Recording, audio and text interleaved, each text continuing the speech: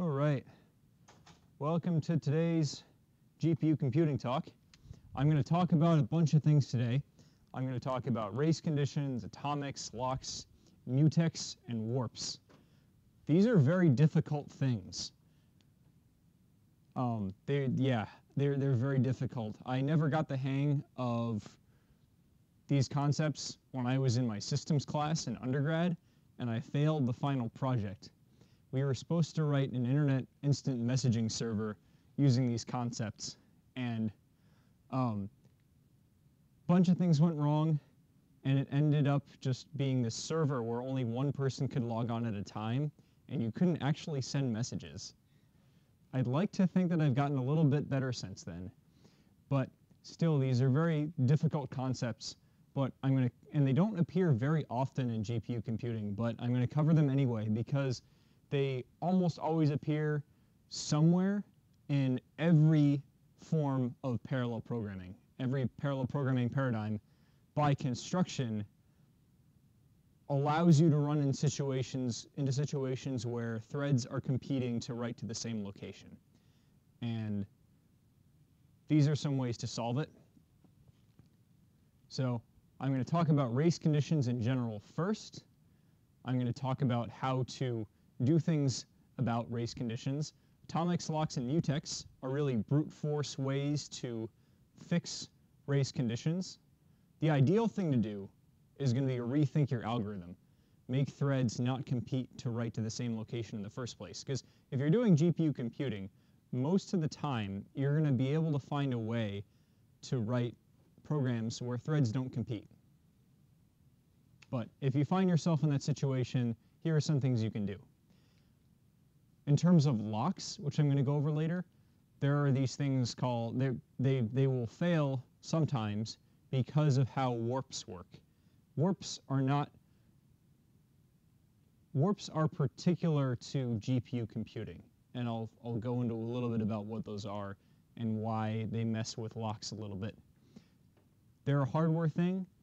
For reasons that I don't know, they were a good idea, but we get into trouble sometimes with them. Anyway, let's go to race conditions. So here's an initial example. So let's say we have an int pointer x, and we want to increment the value pointed to by x. Here's what happens under the hood. So you read the value x star, which is the value pointed to by x. That's in global memory. You read it, and by read, I mean that you take it and you bring it to a register, either a register or global memory, but since it's one integer and you really care about it in this program, usually it's going to be read to a register if it's high priority. Once it's in the register, you take that value in the register and you add 1 to it. That new value is still in the register after you incremented it. Then you write that new value back to x star. So you read, change it in the register, and write back. So this step that you usually think of as just one step, one simple increment, it's actually 3 steps in hardware. That's important, because what if you want to increment x in 2 threads? Let's say if you want threads A and B, which are parallel, and they share pointers to x star because x is in global memory. If we want both threads to increment x, then we would intuitively want something like this, where thread A reads the value into register, increments it to make it 8, and then write back to 8 back to x star. So we started with 7, by the way. If we start with 7, thread A reads 7 into the register, adds 1 to make 8, writes 8 back to x star. After that's done, thread B reads the value 8. Because 8 was there before, 8 is the value that thread A wrote previously. So thread B reads 8 from x star, increments that to make 9, writes 9 back to x star, and we're done. That's what we want. That may not happen. We might get something like this. So thread A reads 7, thread B reads 7, thread A increments it to make 8, but thread B has thread A writes 8 back to x star. Thread B still thinks the value is 7, because while A was writing the value A to global memory, thread B still has the value 7 in the register. So thread B adds 1 to make 8, has the value 8 in the register, writes the number 8 back to x star. That's not what we want. And so these steps, since threads A and B happen in parallel, these steps may be scrambled in a lot of different orders. And we don't have control over that. Normally, you would want to avoid these situations by making x global if threads A and B are in the same block. You could also make x global to avoid this issue if threads A and B are in different blocks. If threads A and B are in different blocks, you could also make x shared. Remember, shared memory is shared within each block, but not across blocks. So making x local or shared and thinking about, are these threads in the same block or not, may help you solve this problem. But there are other ways to do that, though. In any case, we want to make sure we're not doing something like this, because these steps can be randomly scrambled up. You don't know if you're going to get back 8 or you're going to get back 9. You really don't know. And you have no control over the output. So here's an example of a program that demonstrates this kind of race condition. It's online. I'm not going to go through it in too much detail, but let me just say that I have this kernel which takes a value and increments it, just like before. So a sub d is the value of a on the host, on the device. We have a copy on the host, and I time this kernel where a starts from 0, and I run this kernel with 1,000 blocks and 1,000 threads per block on a sub d. And each thread in each block is going to increment this. By the way, this is bad practice here, down here. I have 1,000 threads per block. I should actually have a multiple of 32 in here. But in any case, it still works. So I'm running this 1,000 times 1,000 times, and I'm timing it, and I run it, and in 0.000148 seconds, the final value of a is 88. Yes, it is pretty low. You're right. It's not supposed to be like that. And it comes out so low for exactly the reason that I explained in the previous slide. Some threads are reading the initial value 0, and before it has a chance to write back, a bunch of writes have already been made. So value should be 1,000,000. We got 88. So that's a race condition. Formally, a race condition is any computational hazard that happens when the results of the program depend on the timing of uncontrollable events. So the timing of threads, the relative execution order of threads, is one of these uncontrollable events. More specifically, the execution order of blocks. That's probably a more accurate way to think about it. The execution order of blocks is more random than the execution order of threads, because threads are bunched into warps, but we'll get to warps eventually. Anyway, this is almost true. So, remember that single instruction, multiple data paradigm? We just violated that because we had multiple threads writing to the same data. All goes back to this SIMD paradigm. We want to respect that. So there are these things, though, if you're in this situation where you can't respect the SIMD paradigm, maybe you need multiple threads to increment some value, which you sometimes do, you can fix it with atomic operations and locks. Those are brute force ways to fix race conditions, and I'm going to explain what those are now. Mutex stands for mutual exclusion. It's kind of how locks, it's the principle by which locks work. I'll explain that right now. So an atomic operation is an operation that forces parallel threads into a bottleneck, so they execute one at a time. So in our previous code, this kernel that we have we currently have an incremental operator here. We could replace that code with atomic add, which is a built-in function in the CUDA installation for compute capability at least 2. Remember, compute capability is kind of like your software version. I don't know exactly how that works. I should, but I don't. But you need to make sure you're using compute capability at least 2, and you do that in compilation. But if you do that, you can use atomic add, which is exactly what it sounds like.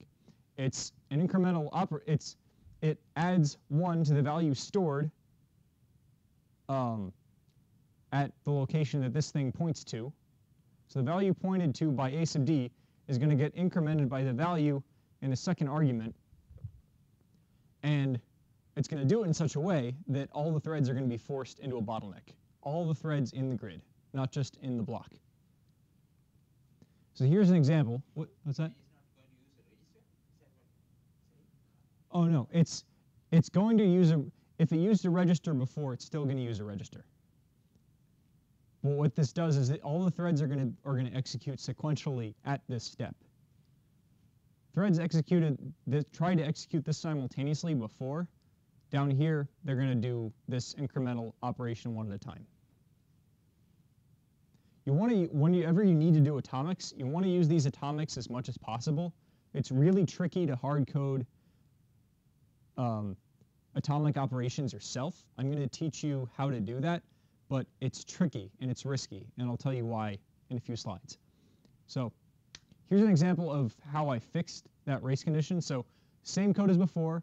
I still run this kernel 1,000,000 times, 1,000 times 1,000. But in this kernel up here, I have atomic add. That's the only change I made. And when I execute this code, a equals 1,000,000, just like we expect it to. 10 times slower, exactly. It is 10 times slower because you remove your parallelism, right? The point of GPU computing is to do things in parallel, right? So this slowed way down. We don't usually like that, and we don't usually want it. That's why your first thing to do when you see this is to step back and rewrite your code to be more parallel.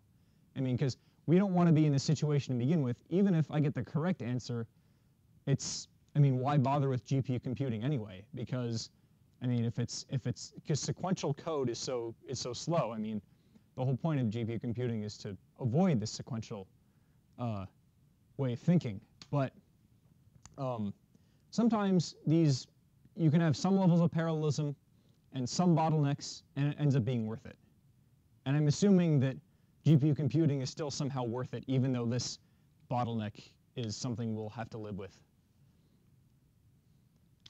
So, like I said, when you're compiling up here, just before we move on, this Arch SM20 makes sure that, well, 2.0, that this compiler flag makes sure that you're compiling assuming compute capability 2.0 or above, I think.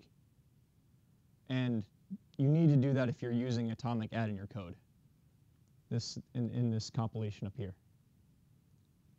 All right, moving on. There are a lot of atomic functions. Here are the atomic functions that were there when I last looked. There may be more, but you don't really need that many, because you're not going to be doing atomics very much. So add, subtract, min, max, increment, decrement, exactly what you think they are. Atomic add. Atomic exchange just switches two variables that are two values. You give it 2 pointers, it switches their values. The values pointed to. And or and XOR. XOR is exclusive OR. These bottom 3 are logical operators. Atomic CAS, I will go over. I won't go over the others because it's just, you can read it in the documentation. But atomic CAS I will go over because it's important to how I'm implementing locks. So CAS stands for compare and swap. And here's how it works. So I have a pointer here,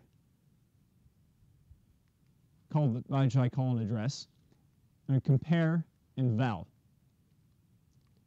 Now what I do is I read the value pointed to by the address, I'm going to call that old. Here's what I'm going to do. I'm going to compare old to this compare here. If the value pointed to by address equals compare, I'm going to swap. So the value gets pointed to by address. Now, otherwise, you stick with the old value. The address points to old. So again, if the value that the address points to equals compare, I'm going to take old, replace it with val. Otherwise, I do nothing. It's you kind of have to stare at it for a while, and then you get it. It's like you swap, but on the condition that what you find at the value pointed to by the address equals this compare thing.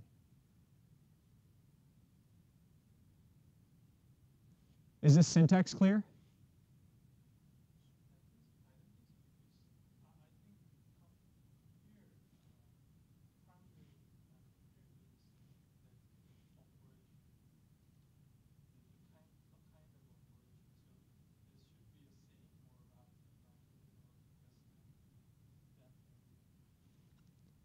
You think that this should be different, the double equals, or?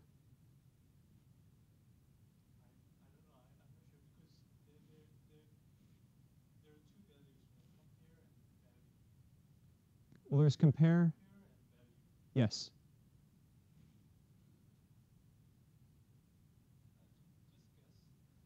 Okay.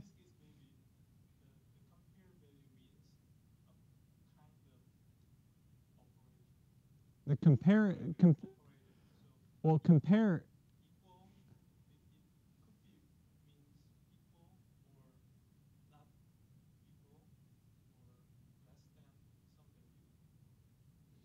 Well, that's not what this function does. Compare is an int, actually. Compare itself is not an operator.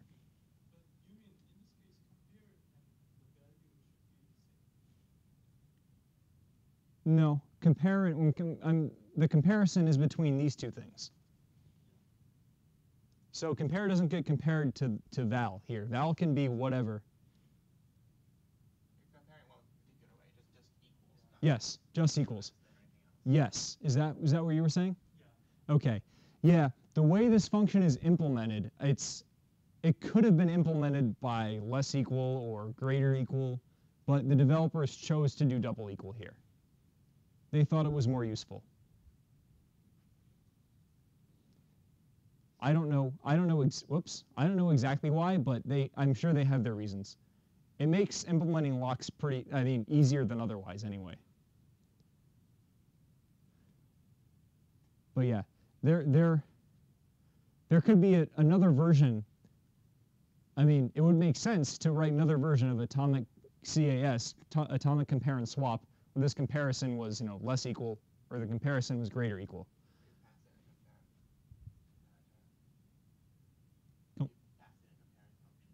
That would be nice. That would actually be much more sophisticated if we could pass this a comparison function. That would require a level of abstraction that's greater than pure C. But this CUDA has C++ capabilities too, which I'm actually going to use later in this talk. So I think that might be possible. If you pass it in a string, and then it parses the string. Come again? It would be slower. That's the trade-off. You need these things to be really fast, especially atomics, because they get computed sequentially every single time. It's more important to make these fast than other built-in CUDA C things. We good? It's important to understand this function, or at least be able to just look at it and re-understand it. Otherwise, locks aren't going to make sense. In either case, whether old equals compare or old does not equal compare, I'm going to return old from this function. That's important. That's important to how locks are implemented in the book by Sanders, which I'm using. It's important to our implementation of locks. So those are built-in atomics. An atomic compare and swap is a useful example. But suppose you wanted to have atomic code that wasn't limited to these specific built-in atomic functions here. What if you want to write your own code and enforce a bottleneck in that code and you can't write it just with these things? That's what locks are for. A lock is a mechanism in any kind of parallel computing that forces an entire segment of code to be executed atomically. I know, Jared, you said you knew about POSIX threads, right? You must have heard of locks and mutexes and things like that. Yeah. Yeah, it is the name of the game. I never got the hang of those. Either it was that class is too rushed, or I felt too rushed, or something.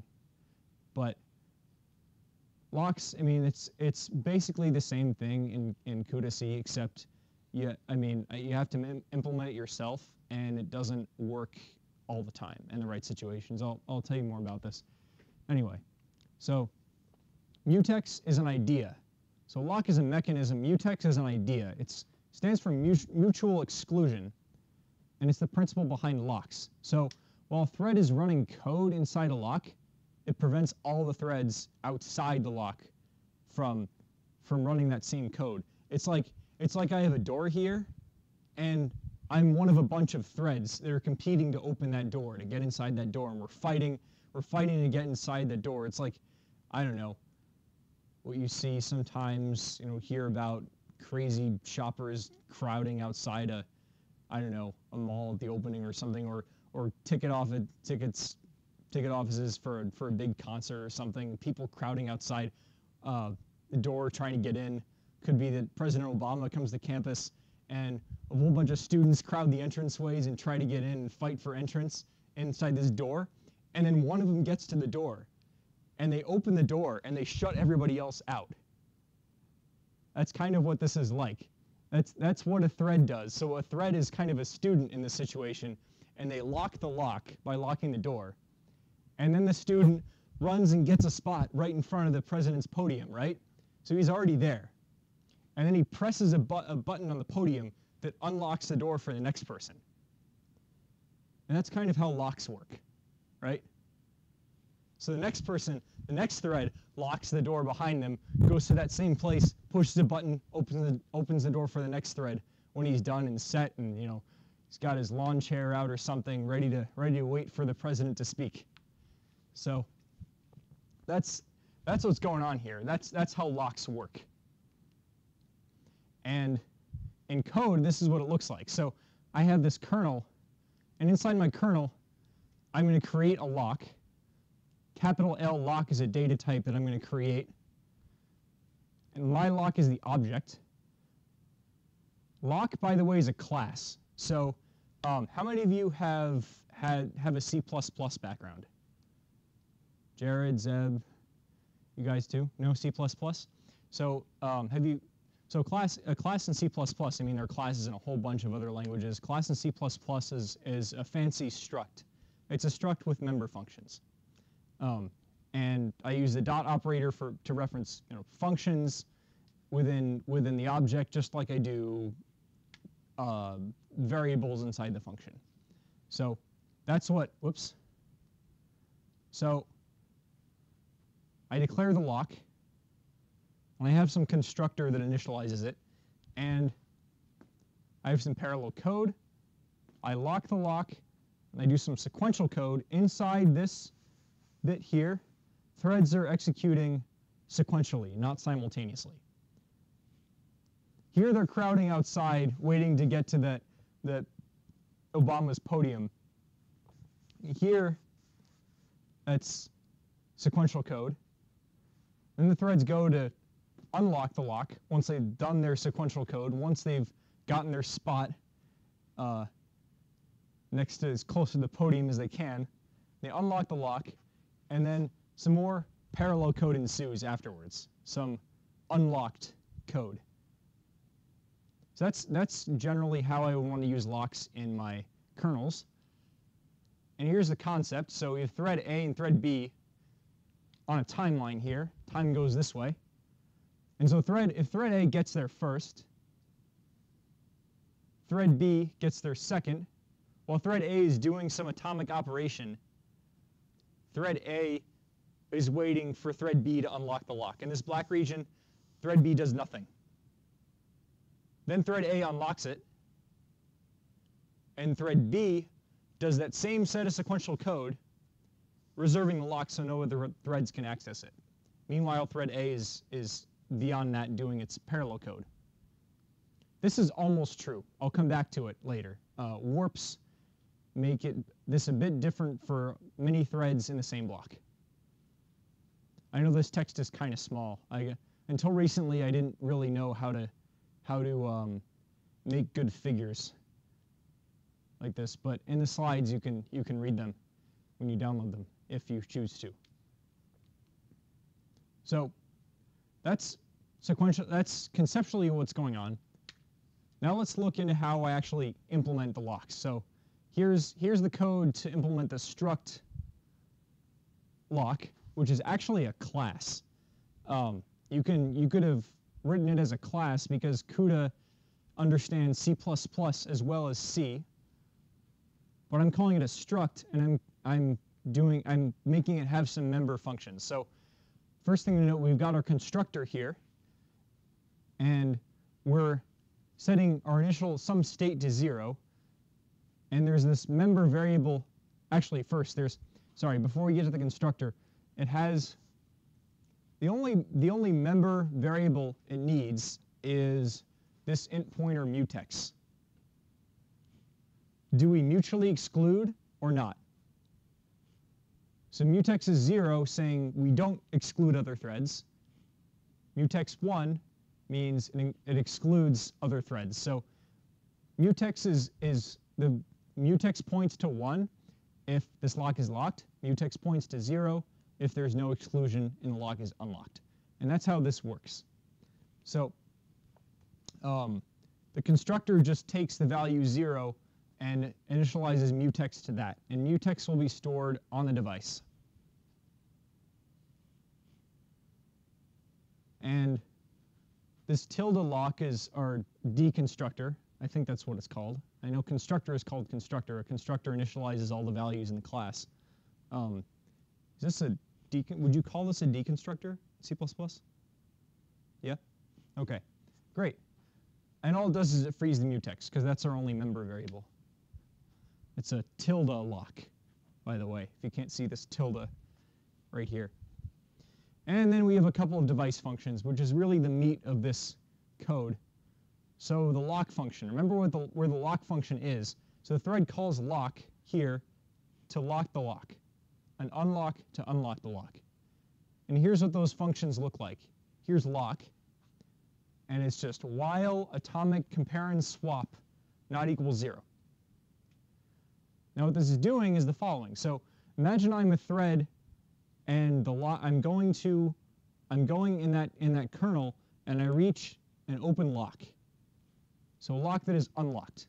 I'm going to go into this while loop. I'm going to call atomic CAS. Since the lock is unlocked, mutex points to value 0. 0 gets compared to 0. This is our compare variable here. So 0 equals 0, I ask that. The answer is yes. So I change the value pointed to by mutex to 1. 1 is my, so since this comparison evaluated to true, 1 gets stored here. So the value at mutex changed from 0 to 1. That locks the lock, right? So the lock is now locked. And I return, remember in atomic CAS, I return the old value, right? The old value is 0. 0 not equals 0. So I exit so 0 not equals 0 evaluates to false, right? So I exit the while loop. And when I exit the while loop, I'm free to execute the code inside here. So now I'm running past the ticket office to Obama's podium.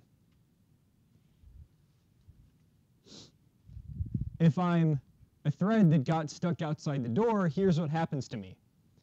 I call atomic CAS, mutex points to the value 1. I compare 1 to 0. 1 does not equal 0. So this comparison evaluates to false, and the value pointed to by mutex doesn't change. It stays 1. And I return the old value, which is 1.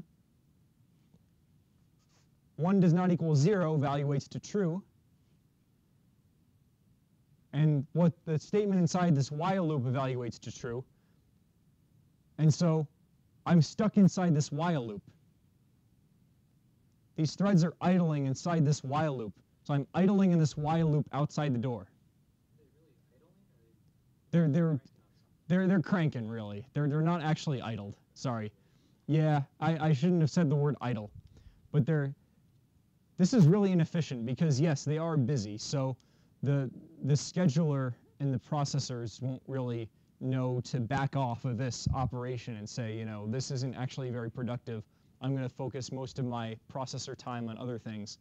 I don't actually tell it to do that in here. It's just cranking on that while loop. So it's going to get a lot of processor attention. Does the job, not very efficiently, which is why I would say use the built-in atomics as much as possible. They presumably are implemented more intelligently than this. This does work, though. You don't want to have very many threads per block, though, if you use this. And this is one of the reasons. But anyway, so if I'm a thread and I'm locked out, I'm stuck inside this while loop. Meanwhile, that first thread that's running to Obama's podium eventually reaches this unlock function. What this unlock function does is simply assigns the value 0 to my mutex. That's atomic exchange. I previously said that there are 2 pointers as arguments here. That was a lie. I'm sorry. My mistake. It actually does is it exchanges the value inside here with and pointed to by mutex with this value in the second argument. So it just says, you know, 0 now, mutex now points to the value 0. Since mutex now points to the value 0 instead of 1, that thread, one of the threads that was previously inside this while loop gets released.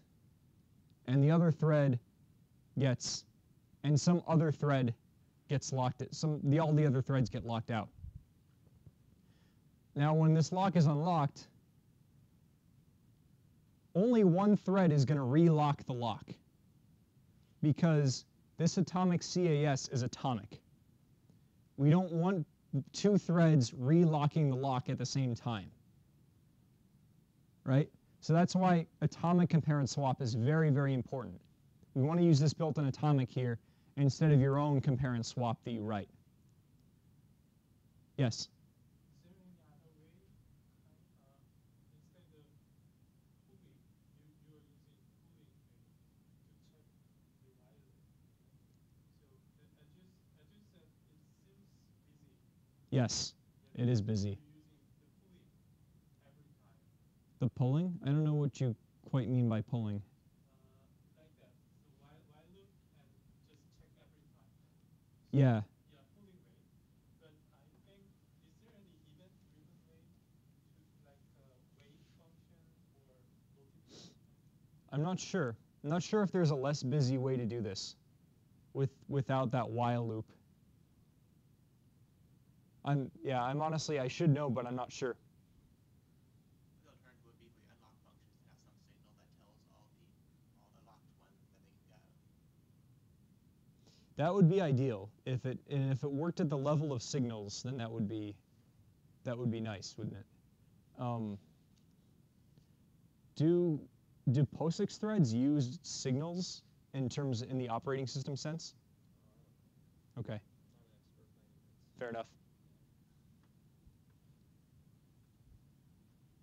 Yeah, but if the unlock function could somehow send a message to all the threads inside here, and all the threads inside here were idling for real, then this would be much more efficient. This is sort of the most naive way to implement a lock. A better way may be out there, but there's really not much written in terms of this stuff for the GPU that I've seen so far, that I saw when I last looked up this stuff. In the past year or so, there may have been more happening. I just haven't seen it. Well, you would want to avoid writing code that needed blocks in the first place. You would. This is your last resort anyway. It's still very much worth understanding, though. This is sort of the pain that you would need to subject yourself to if you couldn't avoid a situation like this. Is there another issue is deadlock?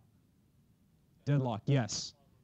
Problem because Yes. I think the atomic something also has some lock Yes. lock something. So in this case, if some other one thread trying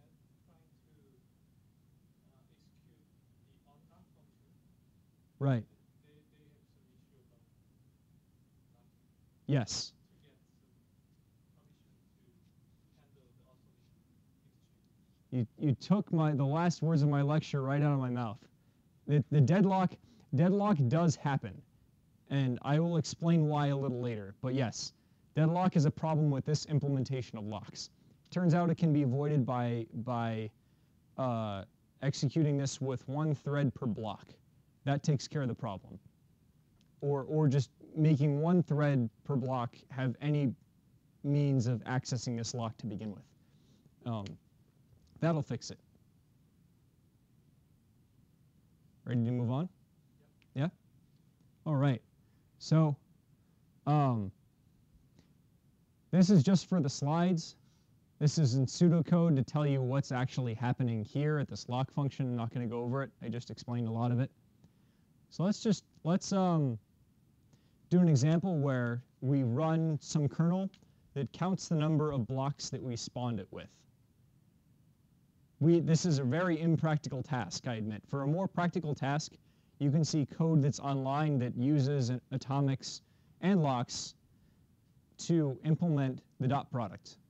Because we did some calculations on the CPU that could actually be all done on the GPU. We use atomics for that. There's a version with locks. There's a version with built-in atomics. You can find it online. But let's stick with the impractical task because it's easier to explain and understand in the 10 minutes that are left. So here's our first kernel. So it uses no locks, no correction for atomic operations, and it counts the number of blocks we have.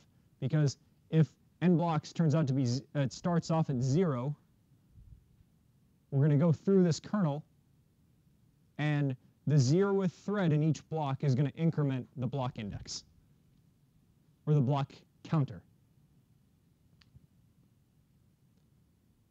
And so we're counting the number of blocks because we have exactly one thread per block doing this. I should have been cooler and written star n blocks plus plus instead of n blocks equals n blocks plus 1.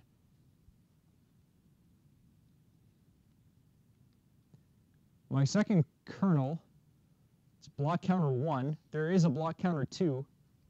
We'll focus on block counter 1 for now. Inside this if condition, we're going to call this atomically with a lock.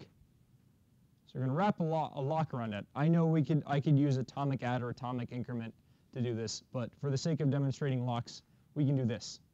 So I lock it, and then I unlock it. Why don't I have this on the outside?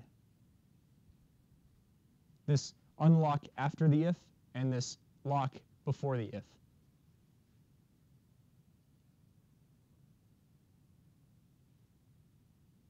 Actually, I'll get to that later.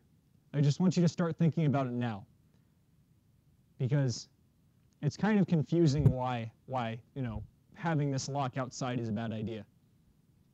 But just think about that. The lock is inside the if statement for a reason. It turns out you only want the 0th thread to be able to access the lock to begin with.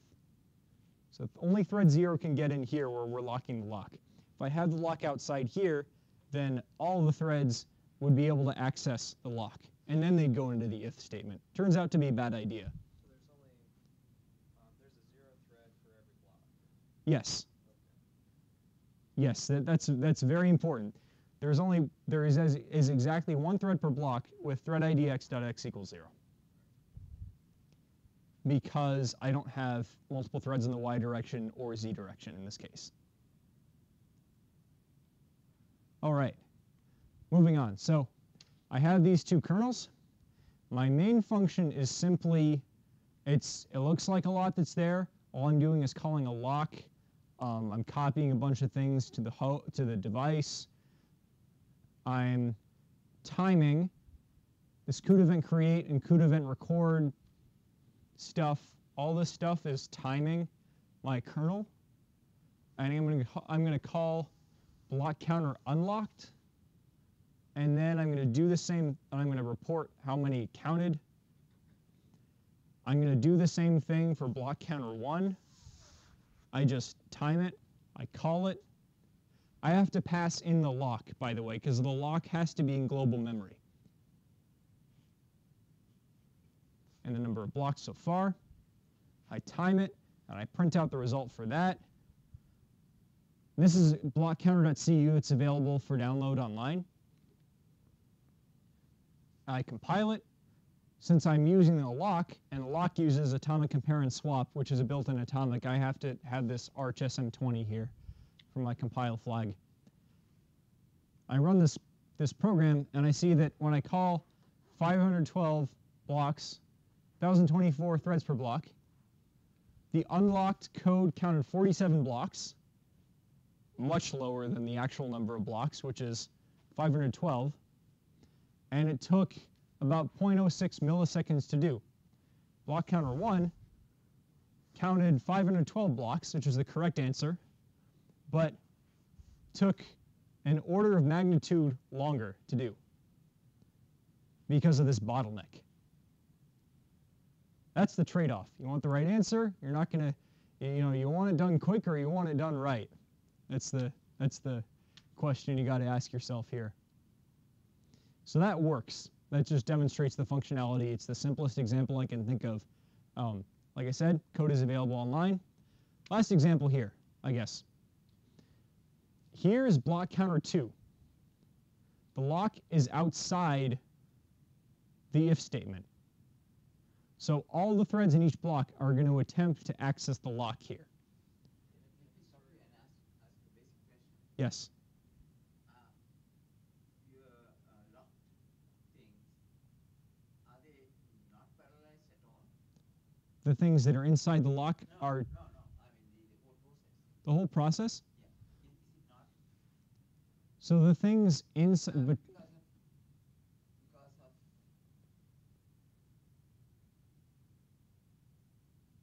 I'm trying to visualize what's happening. okay, sure, How the threads are being run. I mean, sure. So I mean, The is cur- that why it counts all the 512 blocks? I mean, is it because it's not running parallel? so locks, what they do is they cut out sections of the kernel that you want to be sequential. The rest of the kernel is in parallel. So yeah, if we had code before here, after here, then it'd be in parallel. Great. Okay. Glad we cleared that up. So turns out this is a bad idea. I said it pauses indefinitely with this kernel. What I mean is it deadlocks, like you said. This, if I run block counter 2, deadlock. And the reason is warps.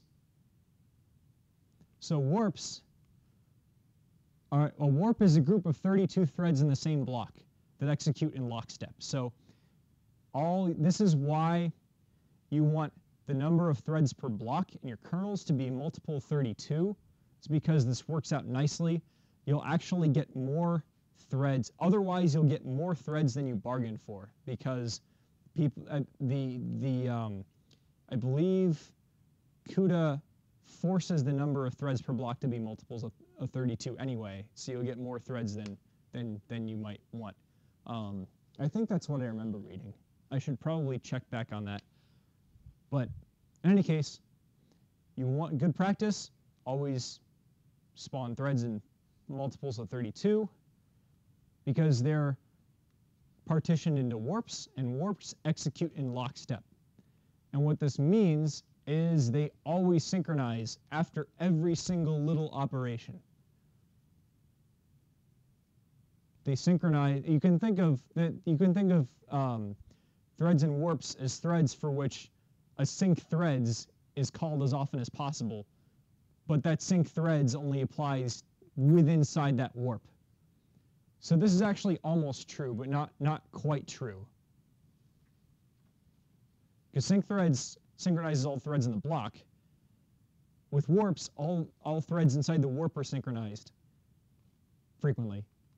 So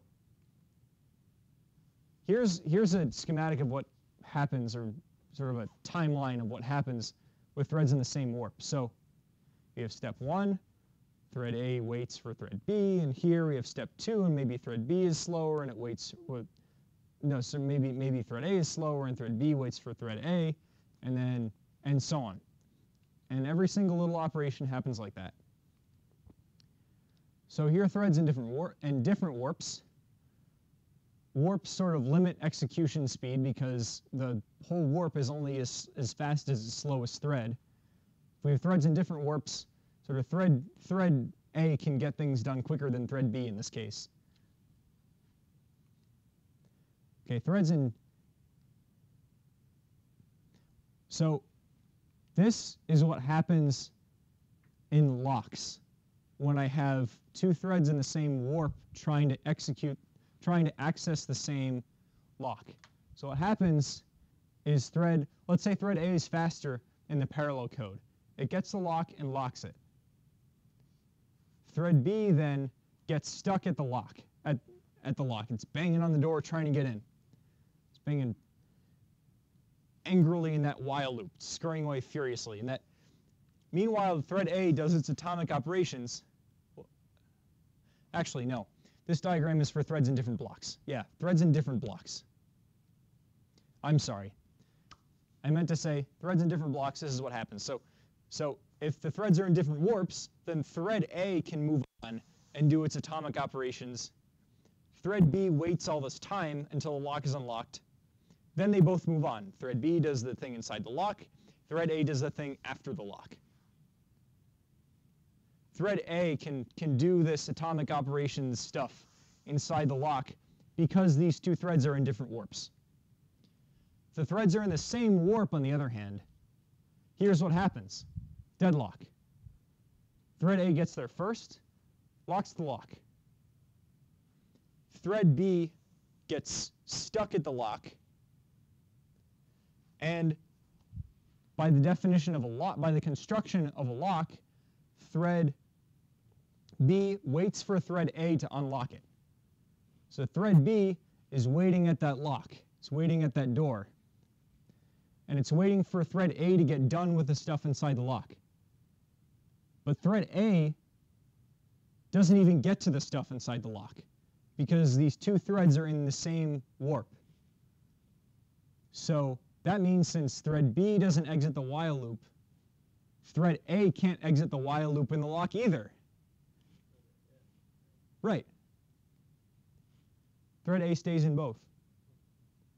So thread A waits for thread B to exit the lock's loop, which it's never going to do.